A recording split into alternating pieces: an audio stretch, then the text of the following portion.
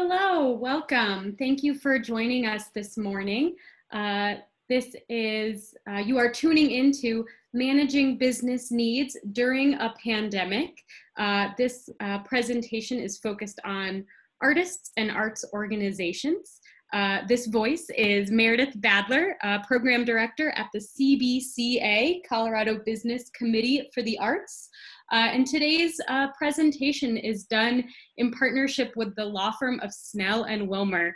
Snell Wilmer has been a longtime member and partner with CBCA, a supporter of the arts here in Colorado, and we are just thrilled to work with them to share today's presentation and information.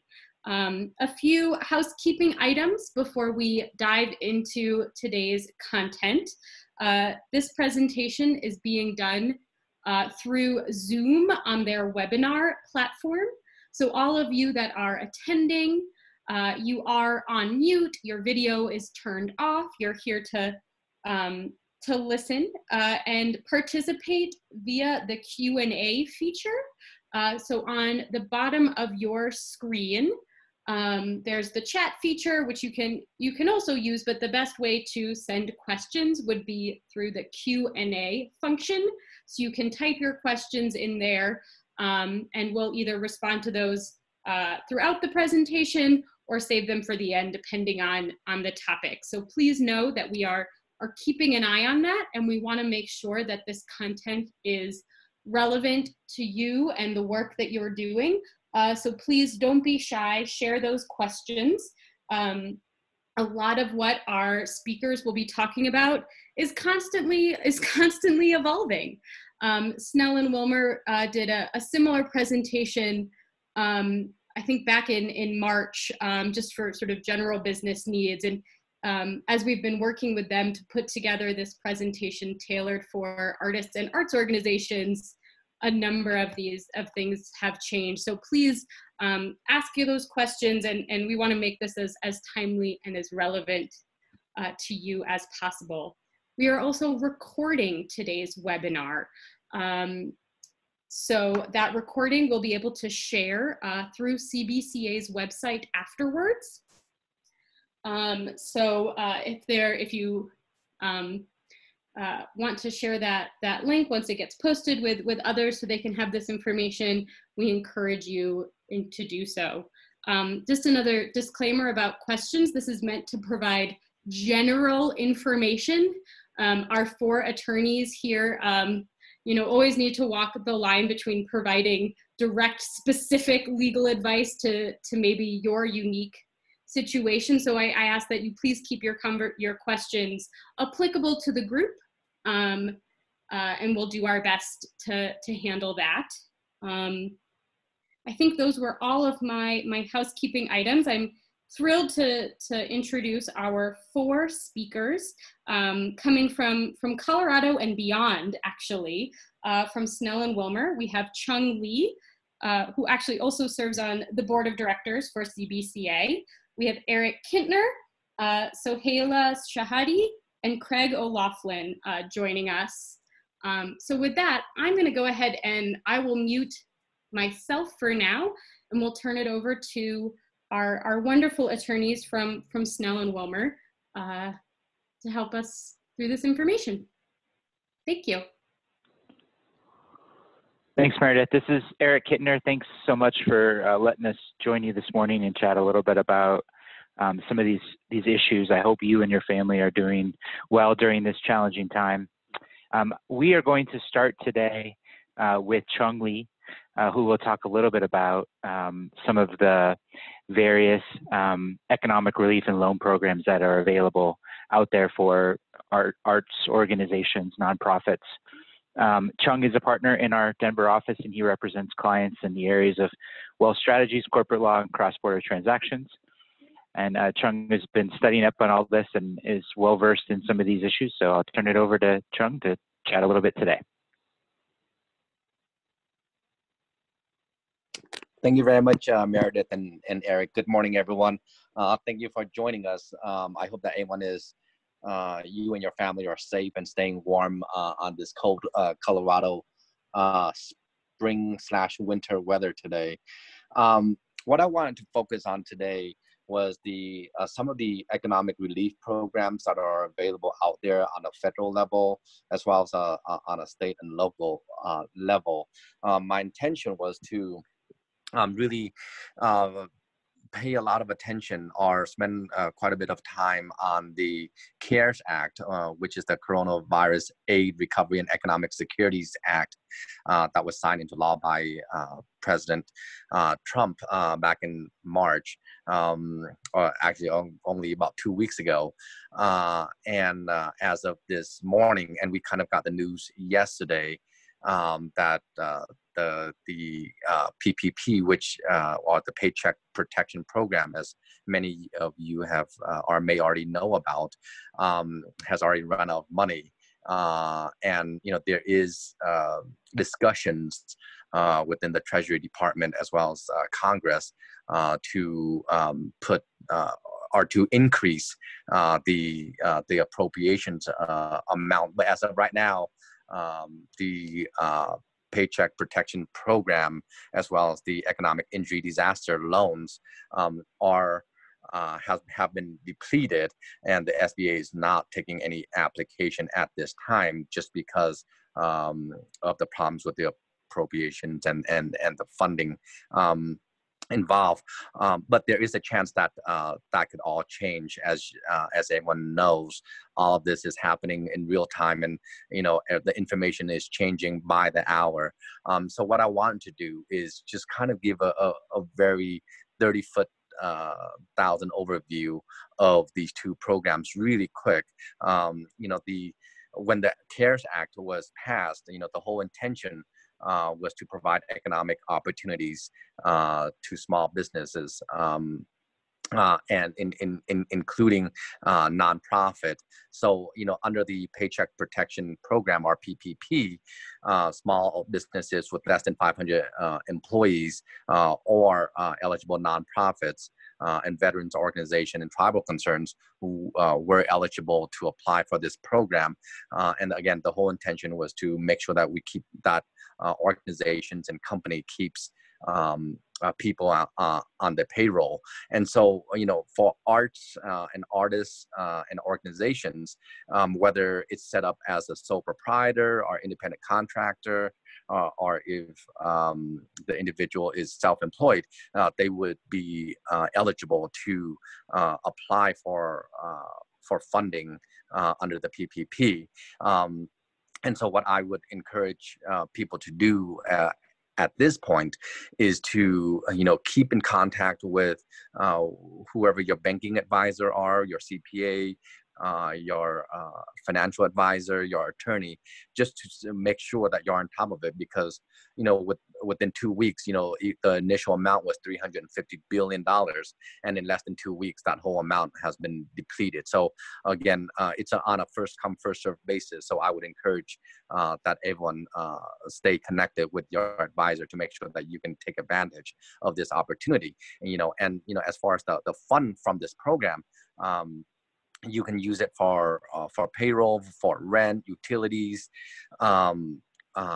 mortgage interest, as well as some of the other costs of running a business. But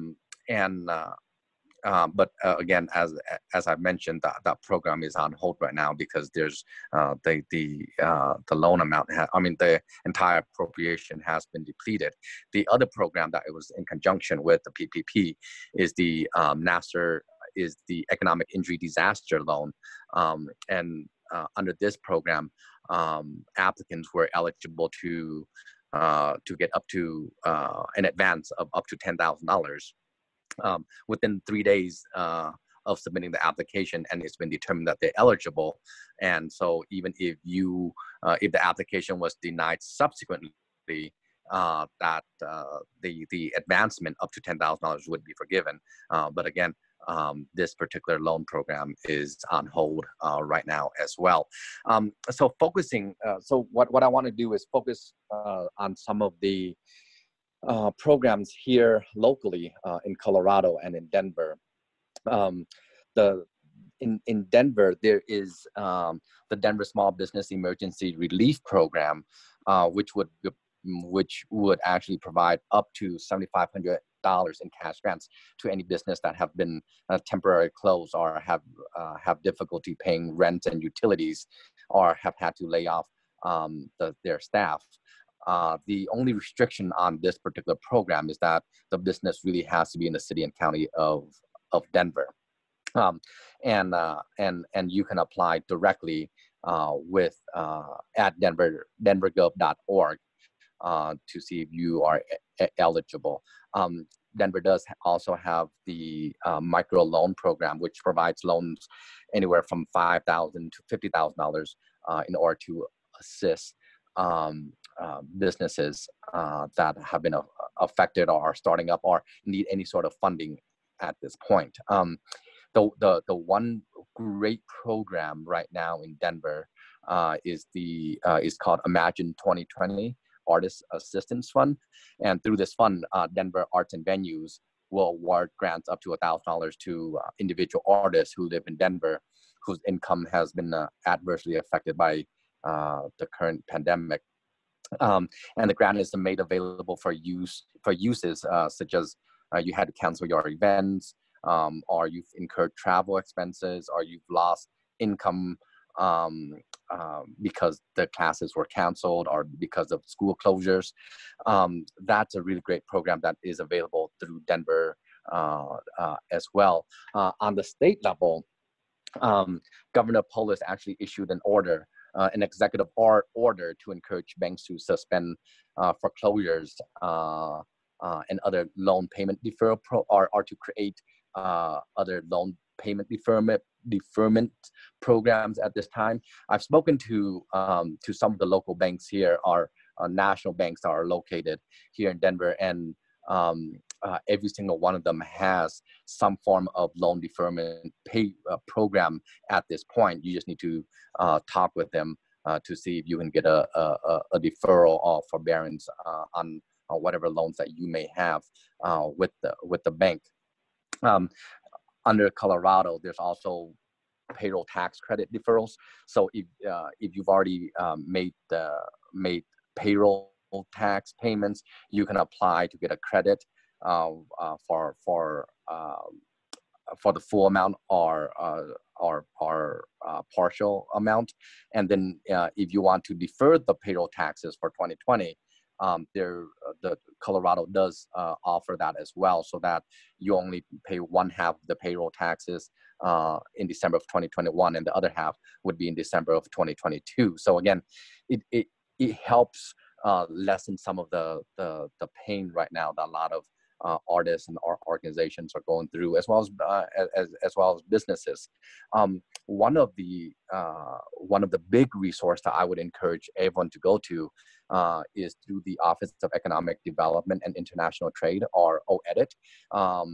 They actually have a list of about 100 different alternative funding sources, and these range anything from deferments, forbearance, to grants, as well as private loans for individuals and businesses. And I had glanced at it before we jumped on this presentation, and there's quite a few that provides grants specifically for arts and culture. So I would encourage people to go visit the OEDIT website, and they update that throughout the day. So there's constantly new organizations that are coming in to provide grants and loan programs for individual artists, as well as art organizations and other types of businesses as well. So wonderful resources, a wonderful resource, and the amounts could be anywhere from $500 to tens of thousands of dollars. So again, it's definitely worth checking out during these economic hardship for many individuals. But what I also wanted to spend my time on, in addition to telling everyone about some of these economic relief, is what businesses should do during these pandemic, or hopefully we don't have to deal with it more than once in our lifetime. But this is a great opportunity to refocus on the organization, or on your cash flow. So there's really two things I want to look at or discuss with regards to what can be put in place to provide some securities to minimize the impact at this time. Let's assume that you weren't able to get any of these loans or forbearance or any of these grants. What can you do? What I would encourage people to do from internally is to look at the internal management structure. Are there efficiencies in place where you can cut costs? I know that it's not something that a lot of people want to do because it's such a hard and difficult decision when you're having to look at internally and say, hey, what can we do at these times? But can we make the organization more efficient? And when I say more efficient, that may mean that you have to furlough certain people or combine roles again in order to create efficiencies and in order to try to preserve as much cash flow as possible. And from a financial stability perspective, I've mentioned, looking at the cash flow and liquidity issues. I would say, no, don't wait until it's too late. I would say start looking right now. Can you trim the fat anywhere within the company, and where can you preserve some of the cash? Can you do something with your expenses at this time in order to stay afloat? And along with that, I know that a lot of organizations and a lot of people have had to cancel events, have had to stop doing any sort of fundraising and things. But what I would encourage organizations and individuals to do is look at, can you do this? Are there other alternative ways for you to try to create some sort of income at this time while trying to cut expenses? Also look at modifying operational issues to deal with the current environment. And I would use this opportunity as you're going through this and saying, hey, where can we create efficiencies to incorporate that in the long-term goals? I know that a lot of organizations have created, 3-year goals, 5-year goals. I think right now, all that unfortunately is out the window. So you really need to look back and say, hey, look, for the next 3 months, what do we need to do? And can we, where can we tighten our belt a little bit? And by doing so, can we incorporate that into our long-term goal once we get to the other side and once we get out of this pandemic? So how do we cut some of these expenses? I would encourage you to look at your current liabilities and talk to whoever it is that is the lender or whoever that you're owing money to. I would say reach out, open up that line of communication, and either have a conversation with them about doing a forbearance or a deferment, or two, can that particular debt obligation be modified in some way? And in talking with banks and talking with private lenders, they are all of them seem to be very understanding, and they are definitely open up to communication. So I would encourage for any organization to or individuals, if you're self-employed, to be looking at any way to try to alleviate some of the financial pressures that you may have right now. And then one last thing is the banks are still open for business. So I would look at, are there, what assets do you have right now? And if you need, whether it's a bridge loan or anything else to get you to the other side, is to look at your available assets, available resources, have that conversation with the bank and see if they would be able to somehow provide you with additional credit, so that you can stay afloat until everyone gets back on their feet. So those are the typical things that I would encourage that everyone look at right now while we're going through these difficult and historical times. But one last thing is, please, I would encourage everyone to stay in touch with your professional advisors, because I know that a lot of them have a lot of resources that they can provide, and continue working with them. I know that it's extremely difficult, but right now is really the time to have these difficult conversations and to look at these issues seriously. We've had some stellar past few years after the last crisis in 2008, but right now is a great opportunity to revisit all of the internal structuring that you may have. So with that, I will turn it back to Eric. So thank you very much for everyone joining us this morning. Great, thank you, Chuong. That's some really good information. Hopefully that is useful and helpful for our attendees. Next, I'd like to introduce partner Craig O'Loughlin. Craig practices in all areas of employment law, and he's going to discuss some of the employer-related provisions under some of the recent bills that were passed in response to the pandemic and how those may be an impact on your organization. Craig? Great, thanks, Eric. I am going to have Rachel just quickly unshare her screen, and if everybody will bear with me, I am going to share my screen, and hopefully everybody that's on this by video can see the flow chart that I've got up. For those of you who are potentially not seeing this video-wise, I'll certainly describe it hopefully well enough that it will matter. So one thing that, this is a flow chart that basically I put together sort of out of my head to deal with the Families First Coronavirus Response Act. That's the act that either gives your employees paid sick leave or paid family leave in order to handle one of 6 very specific issues. And that FFCRA, like many federal laws, was written in a way that's kind of hard to understand if you're looking just at the text of the act. And I'm a visual learner, so I wanted to quickly, for those of you who can see this, kind of take you through what I did here and how it works for nonprofits. Now, the first thing I should say is the FFCRA absolutely applies to nonprofits just like it applies to private employers and for-profit businesses. The biggest thing that nonprofit businesses should keep their eye out for is an exemption for less than 50 employees. Now, for those of you who can see my mouse, I'm going to circle where that exemption is. And it's kind of down here lower in the chart. So the reason I point that out is because it's important for nonprofits to remember every piece of this law applies to them. They just have a tiny, tiny exemption under only one of the reasons that someone might go out on leave.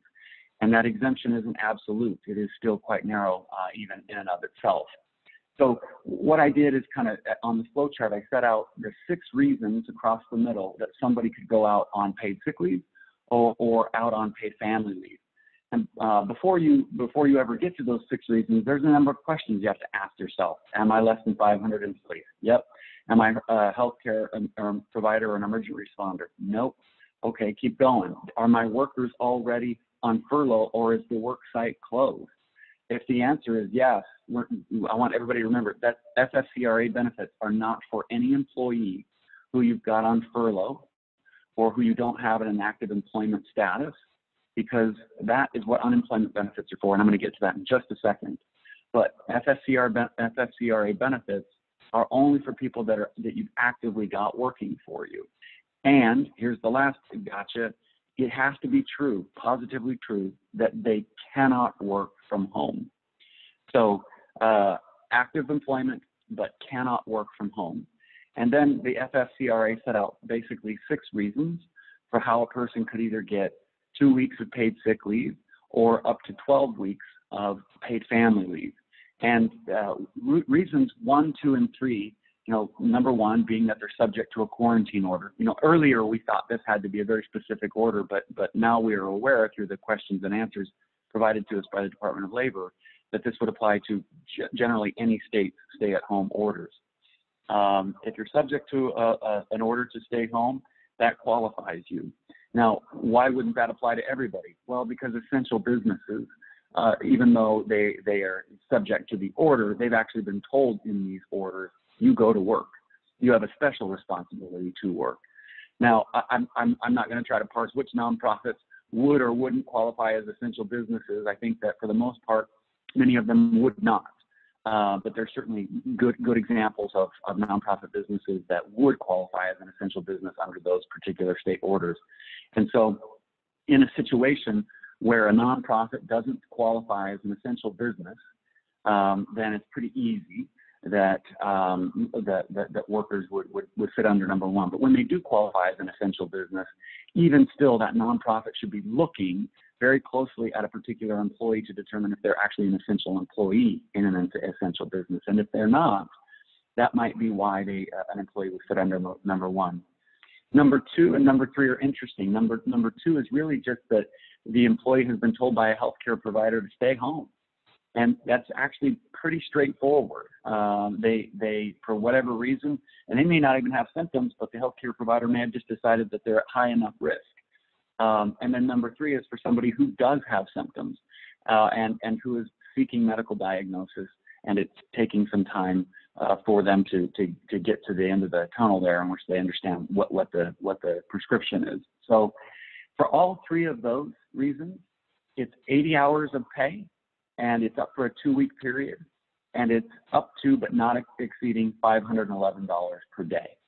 Now, employers very early on were very bothered by this because they said, we can't pay for this. We don't have money for this. But I want everybody to conceptually think about this as you're not paying for it. Uncle Sam is paying for it. Uncle Sam is going to pay for it with a pot of money that Uncle Sam actually has in your bank account. Every one of us as employers, we withhold federal taxes, both the employee's part and our part, Social Security and Medicare. We hold these monies aside and we remit them to the federal government, and we report them on a quarterly basis. Under this act, the federal government says, use that. That's our money in your bank account. So don't remit it to us. Hang on to it and use that to pay these amounts. And then when you file your quarterly reports with us on a form that we now have, the IRS is now speaking, given to you, you can not send that money to us, but take credit for having sent it to us. In other words, we've got a stack of money. It's in the employer's bank accounts. We want you to use that to pay for this. And if it doesn't cover that, if it doesn't cover the amount that you might have to pay under the FFCRA, you can file a form with us to get a very quick, hopefully less than 2 weeks, refund on the difference. There's a lot to be said about that, but I'm going to keep moving because we have very limited time. Reason number four is simply that the employee is caring for somebody who falls under 1, 2, and 3. And I'm going to skip 5 for a second, and I'm going to jump to reason number 6, which is that the Department of Health and Human Services comes up with a reason in the future. 6 doesn't exist yet, but so that the HHS doesn't have to get a rewrite of the law. If anything should happen during this pandemic that creates an additional reason that should cause for paid leave, they're reserving 6 there. Numbers 4 and number 6 are also for 80 hours of pay, but they are only for, it's capped at 2/3 of the salary, and in no event to go higher than $200 per day. I should have said 2/3 of the hourly rate, or 2/3 of their wage. So what the flow chart does for you is it kind of guides you to the green boxes, which are the results. 1, 2, and 3 get a certain result. 4 and 6 get a certain result, and 5 is the odd one. 5 is the one that isn't for 2 weeks. 5 is the one that is for up to 12 weeks, and that's when the employee is caring for a child whose school or daycare is closed due to COVID-19 reasons. Now, this is you've been very patient with me, so thank you for letting me get you to the point where here's where nonprofits really get impacted to the degree that they have less than 50 employees. Any employer with less than 50 employees can say that right there, that number 5, that keeping the employee out for 12 weeks of paid time is too high a burden on us. That's one that we cannot bear, and that's one that we're going to self-claim an exemption. And I want everyone to be careful with that, is that this exemption is self-determined, meaning if you get it wrong, it's all on you. And the Department of Labor has said, don't send us any paperwork. That's not anything we want to see. We're going to just give you 3 criteria to live with. If this would if putting a person out under number 5 would cause you to be unable to operate at a minimum capacity, or if putting a person out under number 5 and paying for their 12 weeks of leave would put substantial risk to the financial health of your business, or if there's just not sufficient workers to perform the functions of the employee that's gone out on leave. And I want to caution everyone that if you want to go down this road where you say we're exempt from that because one of those 3 things is true, I want to caution everybody to do it on an employee by employee basis. If you've got 32 employees, it may be that that analysis gets you exempt because of a certain employee, but it's not necessarily true that that would be true automatically then for all of your employees. Certain employees have different roles, obviously different financial impacts on the business. So then we have one more criteria to check before we advance further on number 5, and that is, has the employee been with us for at least 30 days?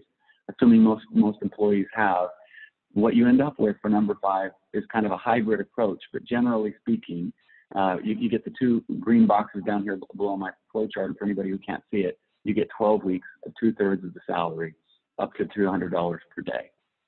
So I'm gonna pivot here really quick with just the couple of minutes that I have left, and I'm gonna have to do a new share. One moment.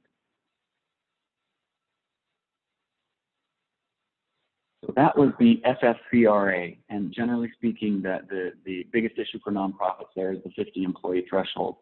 Now I'm going to completely move from one federal law to a different federal law, and it's the CARES Act. The CARES Act obviously is voluminous. It's got many, many pages to it, and one of the pieces of it are sections 2104, 2107, and 2102. Now, to the degree anybody was like, oh, what do I care about the numbers? It actually might be helpful if you write down those 3 numbers, 2104, 2107, and 2102. And I want them in that order for a particular reason. Under the CARES Act, section 2104 says that, and I'm going to paraphrase here, so please allow me some latitude. Under 2104, the government is going to give $600 of unemployment compensation per week to anybody who qualifies under a particular state scheme. Now, on my share here, you can see that the state of Colorado offers up to $618 per week for 26 weeks. That's the state of Colorado's give. I've got other states obviously there. Some of you might know Arizona, where I'm sitting. $240 a week is the lowest in the entire country. Anyway, I digress. Let's get back to Colorado. So if your employees who you decide to furlough or who you decide to lay off, it doesn't matter. Probably each state has a different definition of unemployment, but generally speaking, if you fully furlough or fully lay off your employee, they're going to be able to collect usually, and I never promise this to employees, I just use it as a guide. So under 2104, first the state qualifies them for, if we're in Colorado, up to $618 per week, and then the state would add the federal government's $600 per week. Now, what is 2107 for? Well, 2104 says the 600 from the federal government matches that 618 for up to 26 weeks. But the federal government created 2107 of the CARES Act saying, and if situation is really dire for this person, we'll add an additional 13 weeks of that $600. So for 26 weeks, this Colorado employee would get $1,218 theoretically, and for another 13 weeks, they get the $600. Now, you all heard me say 2102, and I'm going to quickly describe what's going on there. 2102 is the section that says, look, we understand that unemployment benefits are really reserved to employees, but in this particular case, self-employed individuals, gig workers, that kind of person, we're going to create a whole new section that's going to allow them to get the $600 per week for up to 39 weeks. Or if for whatever reason somebody is an employee and got disqualified under 2104 or 2107, 2102 will step in and help them as well. And so for those employees that normally don't qualify for up to 39 weeks, the federal government's $600 a week comes in. Some really important points here. Employers are used to seeing their account rating get charged by state unemployment agencies. In other words, for Colorado, that 618 that pays out a week, it hits your employer rating and it causes your premiums in some cases to go up. But the $600 coming from the federal government, it's not yours, and it doesn't hurt you and it doesn't hit you. And the reason I point this out is because there's a lot of misconceptions about how unemployment benefits work. But the biggest thing to realize here is that $1,218 per week, divide that out by 40. That's a pretty big amount of money. And it is absolutely true, if you've heard it, that some employees, especially hourly employees making, I don't know, $20 an hour or less, really in Colorado, probably 25 or less, they're going to do better on an unemployment scheme for 26 weeks at least. And so that doesn't mean that, you're not necessarily trying to incent the workers that you need, but to the degree that you're looking at a furlough or a layoff, there is some peace of mind there, at least for that period, that employees should be financially okay. That I've got a lot of information in there, and that could be 2 whole seminars, just like every one of our presenters today could have taken more time. I'll put a pause there, and if we need to back at the end to revisit anything, we can. So with that, Eric, back to you. Great. Thank you, Craig. I know it's a lot of information, but this will be recorded for everyone. There's folks that can't attend. So if things get a little bit confusing and there's a lot of references, we can certainly take some questions offline as needed. So thank you so much. Next, I'd like to introduce you to my colleague, Soheila Shahidi. Soheila focuses her practice in tax, where she often works with nonprofit and tax-exempt organizations. And this morning, she'll talk about the various tax provisions under the CARES Act that may be applicable to nonprofit organizations. Thank you, Eric. So the first topic I wanted to cover was delay in payment of employer payroll taxes. The CARES Act allows employers to delay paying the employer portion of Social Security taxes for the period from March 27 of 2020 to January 1st of 2021. Half of the deferred amount will be due at the end of 2021, and the other half will be due at the end of 2022. This is available to employers regardless of the number of employees they have. And as long as employers pay their portion of Social Security tax by the due date that I mentioned earlier, which would be half of the payment at the end of 2021 and the other half at the end of 2022, then no penalties will be imposed. Something to keep in mind is that the deferral is not available to any employer that has received a loan under the Paycheck Protection Program and has had indebtedness forgiven with respect to that loan. And also, if employers use a third party to pay their wages, then and the employer decides to defer the payment of Social Security tax under this provision, then the employer will be solely responsible for paying the employer side of Social Security taxes by the due date. So that was one of the programs and one of the benefits of the CARES Act that I wanted to mention. The next one is employee retention credit under the CARES Act. This credit provides a benefit of up to $5,000 per employee. The credit is calculated based on 50% of up to $10,000 of qualified wages paid after March 12th of 2020 through the end of 2020. So who are the employers that can qualify? One of 2 requirements must be met for an employer to be able to take advantage of this benefit under the Act. The first one is that the operation of the employer's trade or business must be fully or partially suspended due to orders from a governmental authority in relation to COVID. Or the second way that an employer can qualify is that there must be a significant decline in gross receipts. This decline occurs in the calendar quarter in which the gross receipts are less than 50% of gross receipts from the same calendar quarter in the prior year, and ends with the calendar quarter in which gross receipts are greater than 80% of the gross receipts for the same calendar quarter in the prior year. So for example, if in Q2 of 2020, the gross receipts fall below 50% of Q2 in 2019, then there has been a significant decline in gross receipts. Let's say in Q3, the gross receipts are greater than 80% of Q3 in 2019. At the end of Q3 in 2020, this period ends. That means that the employer is eligible in Q2 and Q3 of 2020. And also this applies to tax-exempt organizations, so they can also take advantage of this. So let's say an employer qualifies because it meets one of these two requirements and can get a tax credit of 50% of qualified wages of up to $5,000 of credit. So what are qualified wages? If the employer had an average of more than 100 full-time employees in 2019, then the qualified wages are wages paid to employees for not working due to one of those two reasons. Either the operations are suspended or there is a significant reduction in gross receipts. So this would be wages paid to employees that are not working due to one of those two reasons. But if the employer had an average of 100 or fewer full-time employees in 2019, then qualified wages are any wages paid to the employee. In other words, the employer can obtain the credit while paying its employees to work. So how do the employers get the credit? The employers can hold back FICA and employee income tax withholding in anticipation of the credit. Also, if the credit is more than the amount of FICA and employee income tax withholding, the employer can request an advance from the government. However, employers should be careful not to overcalculate the amount of credit, because if there is an underpayment due to a miscalculation, then there could be penalties.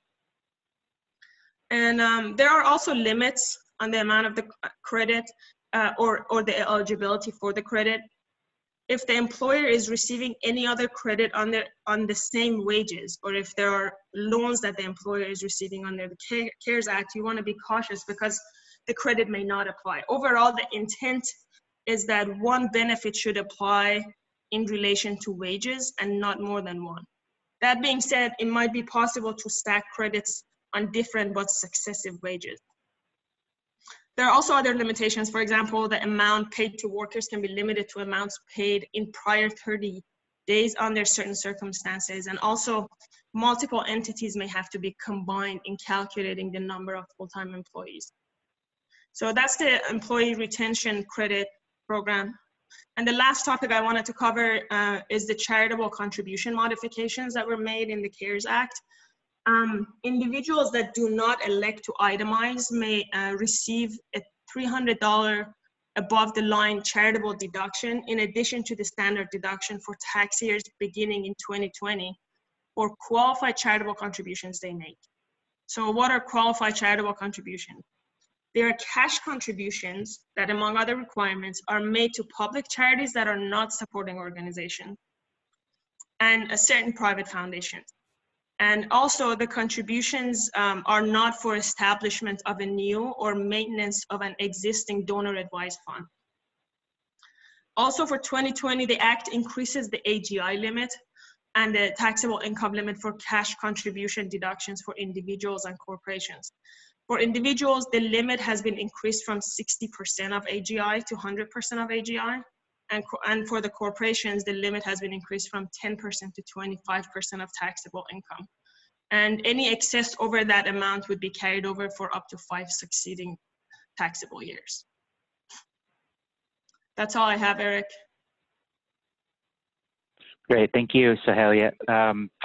This is Eric Kintner again, a partner in our Denver office, and I work routinely with nonprofit organizations on various corporate and board matters. So I thought I would start the day with just some high-level thoughts on board corporate governance, if there are board members on the phone or executive directors, things that sort of should be chatting with your board.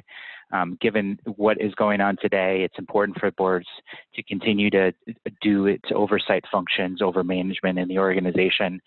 And then I'll touch on a little bit of just some of the provisions we see in some nonprofit agreements from time to time, like event agreements or your gala agreements, or even some performance obligations under leases.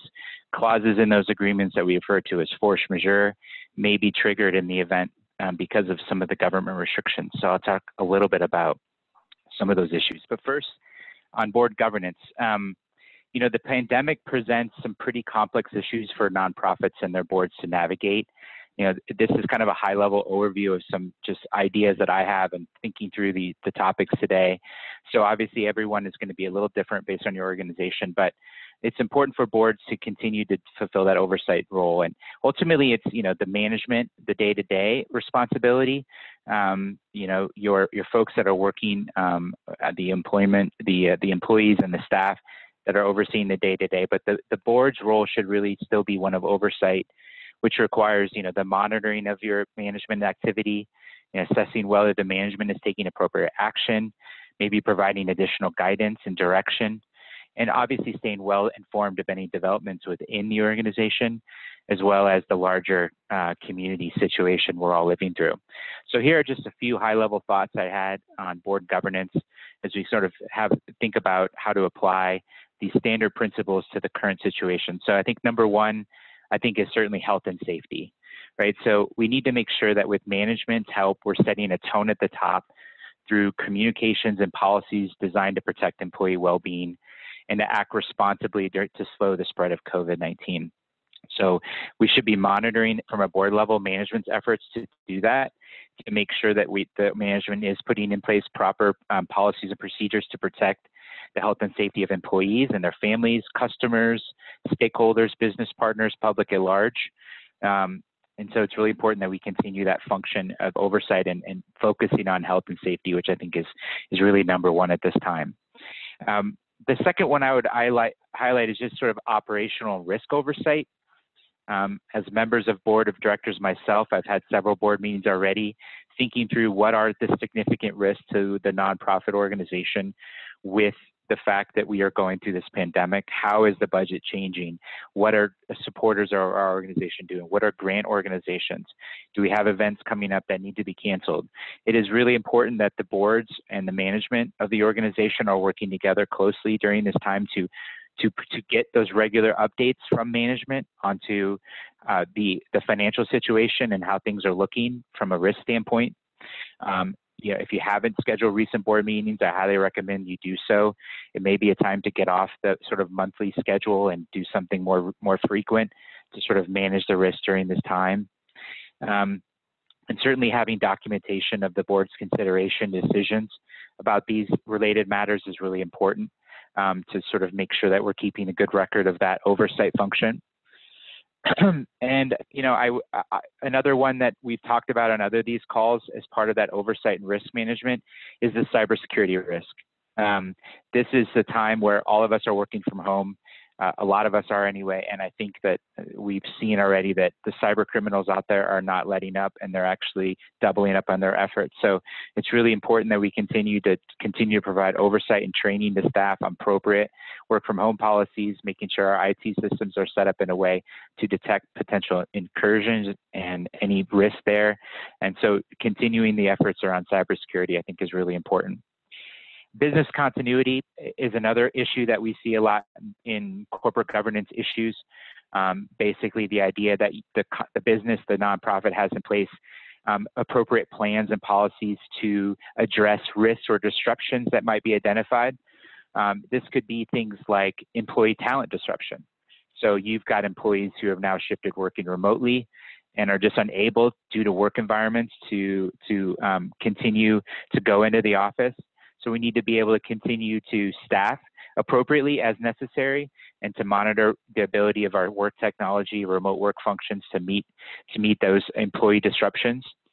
There's obviously going to be a large financial impact and liquidity issues, which Chuong mentioned about a little bit earlier, but it's really important for the board to have those policies in place to address what are the potential near-term, what are the mid-term issues. We need to really go back and revisit budgets that are projected on certain revenue coming in the organization over the year, and go back and revisit those and understand how projected decrease in revenue causes a corresponding decrease in expenses.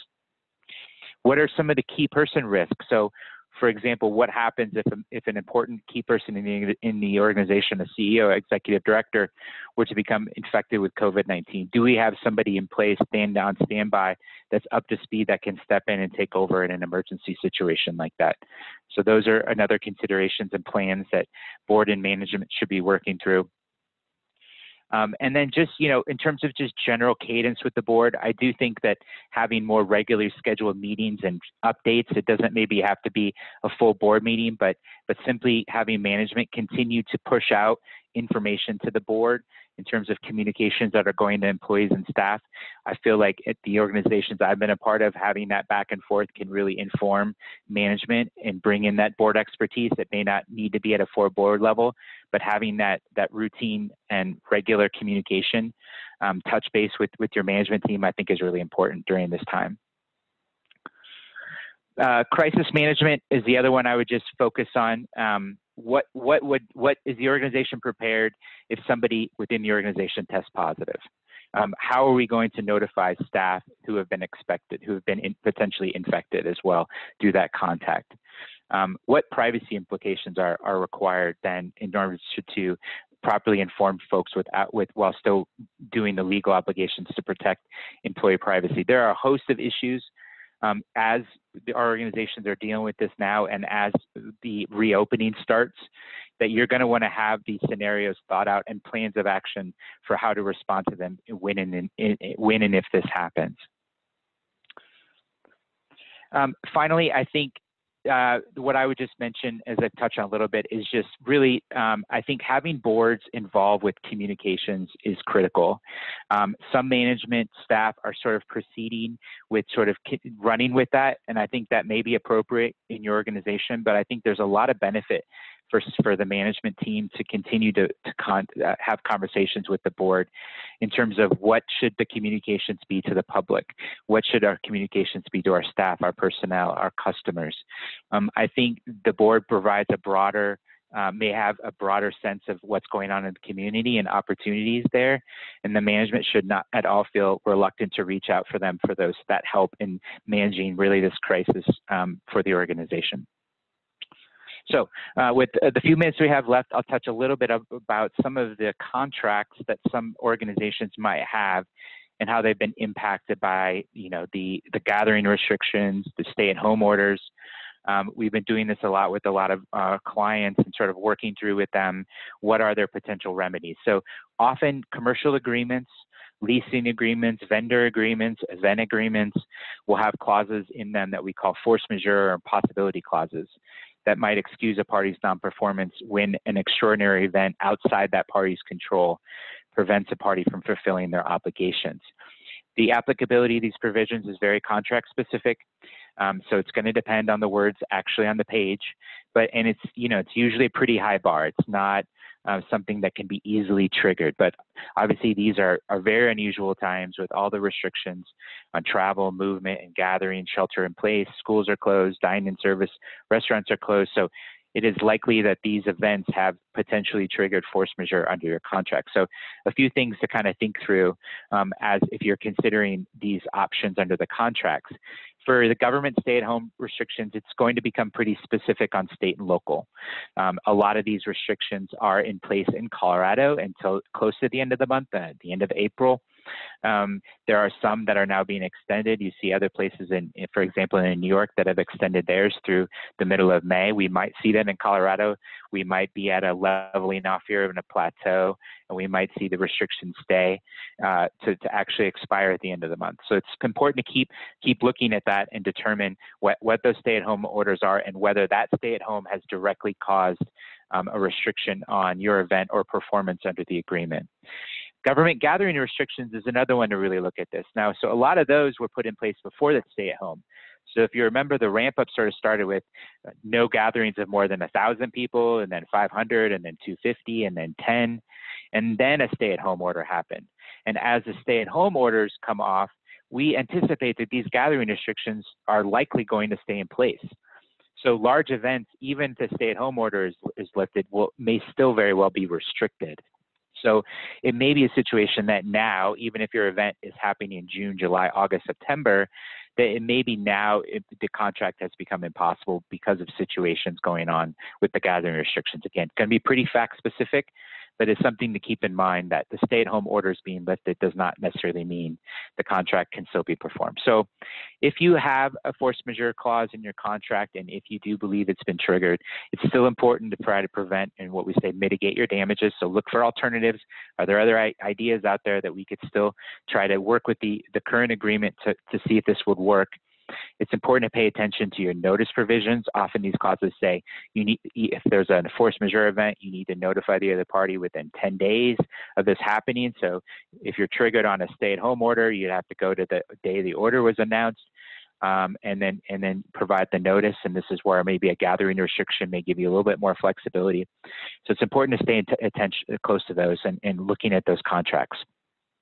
If your contract does not have a quote force majeure clause or a possibility clause, there are still doctrines under what we call the common law that might be available to provide what we call an affirmative defense to performance.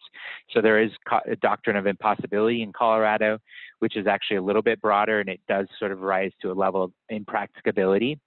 And you need to sort of go through an analysis there where the event that has happened makes it impossible or illegal or commercially impracticable. There's different sort of rules there depending on what governing law might apply to the contract to determine whether this event has really become impracticable. And the Colorado standard is basically one that says it must be an extreme and unreasonable difficulty, expense, or injury or loss involved. So simply losing money on the event doesn't necessarily trigger that level. It needs to really be almost impossible to have. There's another doctrine we call frustration of purpose, which might apply in the event that technically the event can still happen. It's not impossible to still hold the event, but ultimately the purpose of the event was been frustrated. So we call the frustration of purpose doctrine. Similar sort of analysis here. It's a pretty high bar, but it may be something that may help with some of these contracts that you're looking at. So a few next steps then, and then we'll pause and see if there's any questions. If you haven't already done so and you've got events or you've got contracts that are coming up or that you're looking at whether you can still perform under them, it's important that you review these contracts and make sure you've got any of these agreements, that what the clauses say, to understand what the potential remedies are, or whether you may also be subject to a vendor or another party that may sort of claim that this clause prevents them from performing for you. If a clause is triggered, remember notice provisions may be in there to follow those.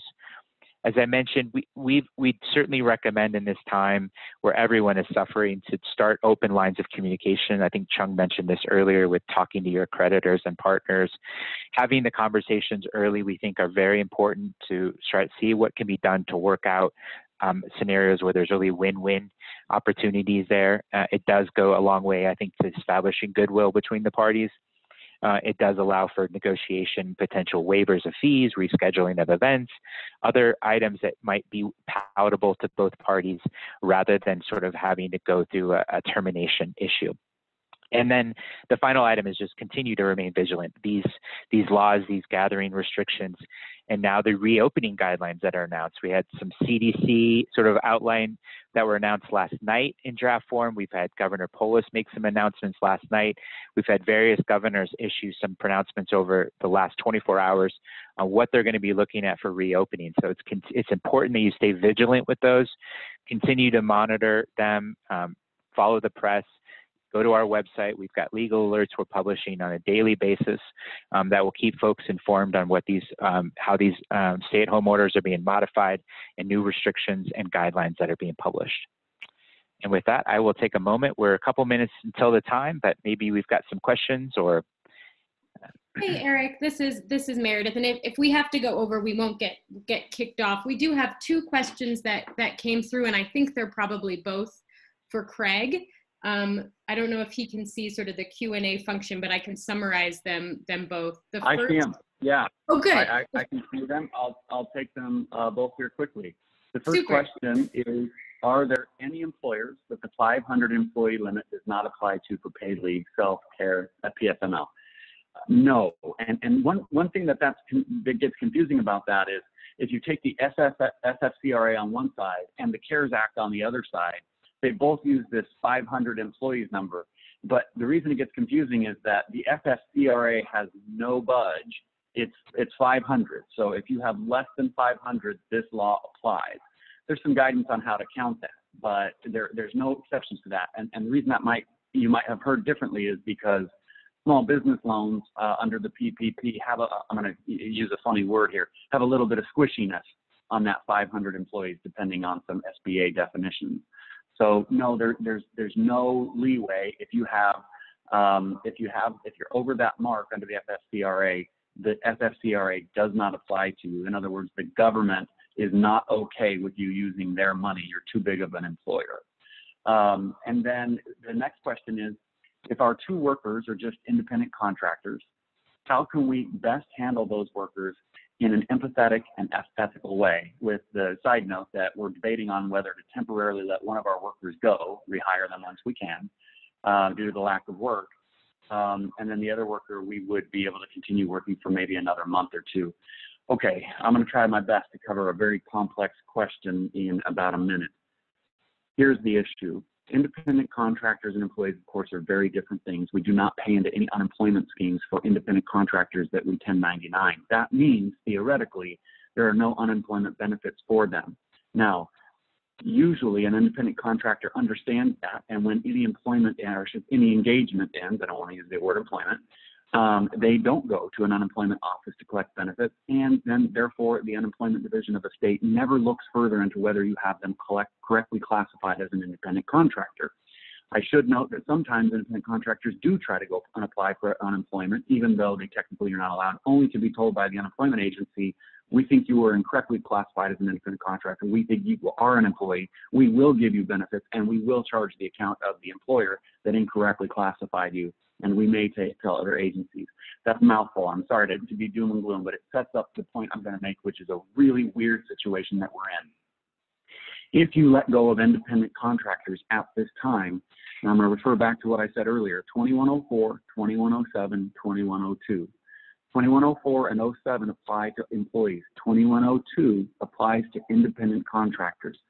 So we have this very, very crazy paradox in this situation, because for the first time ever, a fired independent contractor could go down to the unemployment office of the state and get that $600 a week under 2102. That's a good thing. And normally it would be good for an employer to tell an independent contractor, hey, we're going to cut our contract with you, but you might have benefits under 2102 down at the state unemployment office, even though you're an independent contractor. And as great as that sounds, I want to prepare every employer for the possibility that when the independent contractor gets down to the unemployment office and says, I'm here to collect benefits, and they very astutely say under 2102, it is quite possible that the unemployment commission of that state will say to the person, we got some questions for you, and will decide that that person has been incorrectly classified as an independent contractor, and will therefore put them right up under 2104 and 2107, which works out great for them, because in Colorado they get an extra $618 a week from the state, and not just the $600. But it works out terribly for the employer, who now probably gets told that they're going to be audited, potentially investigated for the use of independent contractors when they should have been classified as employees. Now, that question, it has so much to it, and I can't go further without another couple of hours as to what that analysis is. So my answer to that question is, you can keep those independent contractors under an agreement to continue paying them. You're probably in the best position, because sending them down to collect the 2102 CARES Act benefit could result in a real sting for you if the unemployment division reclassifies them as employees and puts them under 2104 and 07 and starts asking for your payroll and starts looking into your company to determine whether you did that correctly. And I'll take a breath now. Sorry, that was more than a minute. Craig, this is Eric. I'll just jump in there. Slightly different issue, but similar. You know, the Colorado Department of Labor and Employment has been working to allow unemployment filings for what they call sole proprietors, and they hope to roll that out by Monday. So you might have, there's probably a difference between what Craig's talking about, an independent contractor and a sole proprietor. But if you might have folks that do fall within sole proprietors that may be able to get unemployment from Colorado.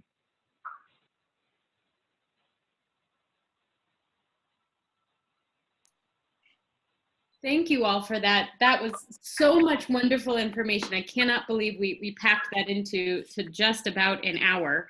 So thank you all. I know we're all sitting at home, but we'll all I'll applaud into my microphone so it can get recorded just how appreciative we are of your time and for this partnership with Snell and Wilmer. You guys are putting out some great resources through your website, and we hope people will continue to go there. Again, we recorded today's presentation, so hopefully this can be a resource for the future. I know I will be looking back at Craig's colorful flowchart diagram in the recording. Those were just such wonderful resources. CBCA is continuing to be a resource as the intersection of arts and business now and into the future, with various ways that we can help artists, cultural organizations, creative businesses survive this current economic situation and thrive into the future. So please use us as a resource. Our Advancing Creatives program has a number of educational webinars and tools. Colorado Attorneys for the Arts, or CAFTA, continues its legal referral service to connect artists to pro bono legal help to dive even deeper in some of these topics. So we are here for you, and we're so delighted that our partners at Snell and Wilmer are as well. So thank you all for participating and sharing information, and we hope you all have a wonderful rest of your day.